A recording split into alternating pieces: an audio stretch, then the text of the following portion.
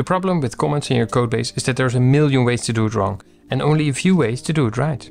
In other words, it's very hard to write a good comment.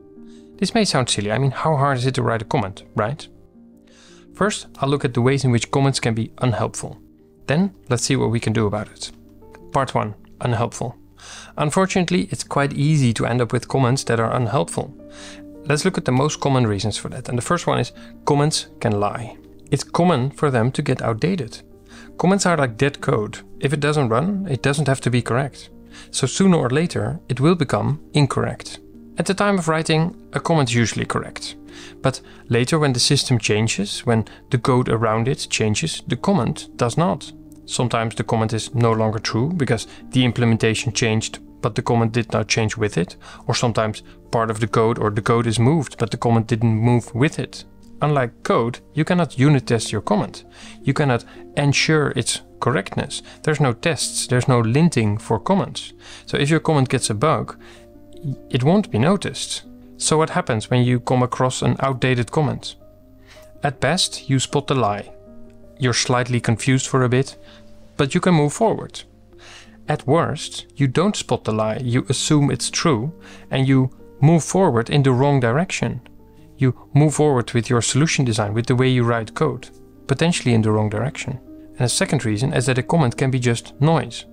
These types of comments are not lying, they're correct, but they're not giving you any new information.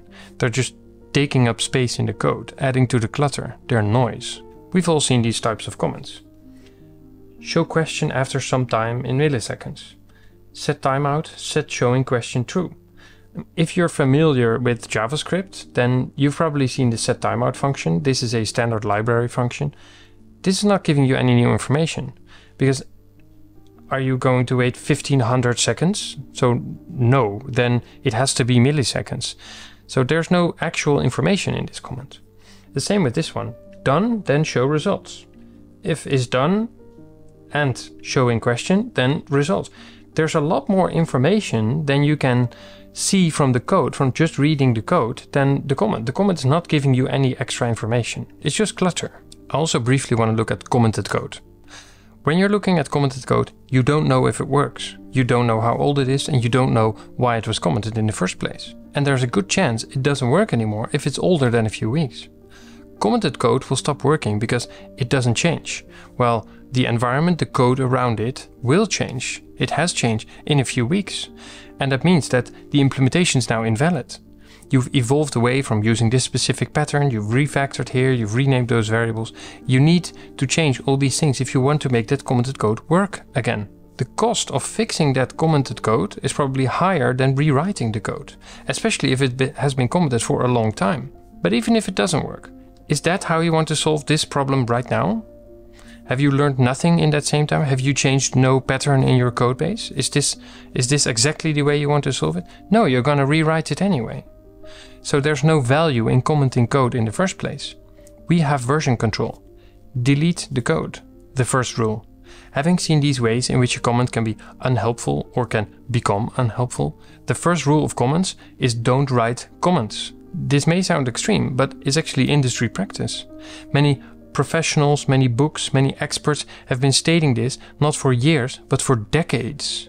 Now there are a few exceptions to the things I'm saying, but I would say it's true for 95% of the cases. Most comments are bad, not all comments are bad. Comments only exist in programming languages because our languages are not capable of expressing everything. If you can express it in code, you would. If you cannot express it in code, you unfortunately have to write a comment. Next, let's talk about how to avoid comments. I've compiled a list of 6 different heuristics you can use to avoid writing comments. The first one, code that needs a comment needs to be rewritten so that it doesn't need a comment anymore. This is not always true, but it mostly is. We should always try to first put things into the code. When you have the urge to write a comment, I recommend you to take a step back and try and think of what information do you want to put in that comment? What message do you want to convey with your comment? And then don't write a comment, but put that information in your code instead. You could, for example, rename a variable, because you've just learned that your variable name wasn't good enough. It isn't good enough because you needed to add a comment to it. That itself is the signal that you should improve your code. You want your code as much as possible to read like a comment, without it having comments. The second heuristic is moving information somewhere else completely. Often this means moving information to a variable name instead, or to a class name or a module name. Anything but a comment, basically anything that is code. And sometimes it means moving it away from the code to documentation. If the comment is very high level, if it's documenting some solution design or some architecture thing, then it should probably be in the documentation. I took this example from a video on naming. Before, there's a line of comment and a line of code explaining the magic numbers here. The magic numbers are the numbers you don't know what they do, except there was a comment added here. You could also change this code so that it doesn't have magic numbers, but you don't need a comment for this. You can just encode it in a variable name. Another way is moving information to your type system. This is the before the refactor, this is the after the refactor. The same information is here. Returns null on no match. It still does the return null, but now it is encoded in TypeScript. That means that if this implementation changes and it doesn't return null, but it starts doing something different, then this comment doesn't need to be updated. This comment's very likely to get outdated right now. But if you enter -1 here, then suddenly TypeScript will complain about this. This isn't true anymore, because this is testable. Number 3, the information is out of date. When you want to write a comment, ask yourself this question: how quickly can this information become out of date? If the comment is just about one line of code and there's new lines before and after the comment and that line, then the chance of it being correct is a lot higher, because we see them as one thing. So often when we move the line, we will move the comment with it. Whether the comment makes sense in a new context is a whole different story, so it still might become incorrect. But if a comment is about multiple lines, then it's quite easy to refactor and change those lines of code, but not the comment. So the chance of the comments becoming outdated is very high in that sense. So especially when you want to write a comment about multiple lines of code, stop yourself. How can I put this information in code instead? Or can I put this information somewhere else entirely? And the fourth one is there is no information. It may sound silly, but very often a comment doesn't give you any new information, because you already have access to the information in the code that is right next to it. I've shown the example just now of the set timeout. The function itself is named pretty well. The set timeout is a standard library function. You don't need a comment for this. If you've just written a comment, or when you're looking at existing comments, ask yourself, what is the information? What is this actually telling me? Is there something new that is not in the code itself? If there's too little or no information at all, delete it. Heuristic 5. I need to explain this complexity.